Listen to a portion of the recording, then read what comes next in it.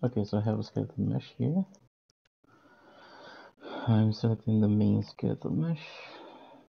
Change from use animation grouping to use animation asset. Use an animation sequence here, like third person idle. Export.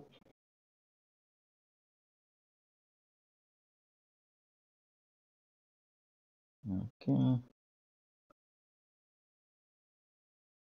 The exported mesh is scrambled.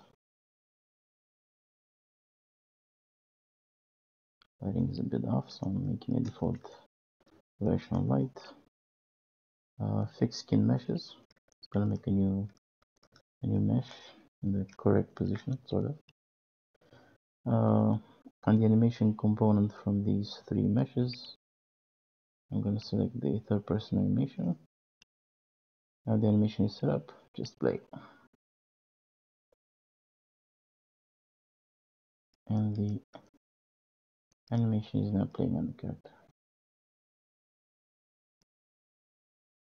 LEDs should work as well. And I have like three meshes.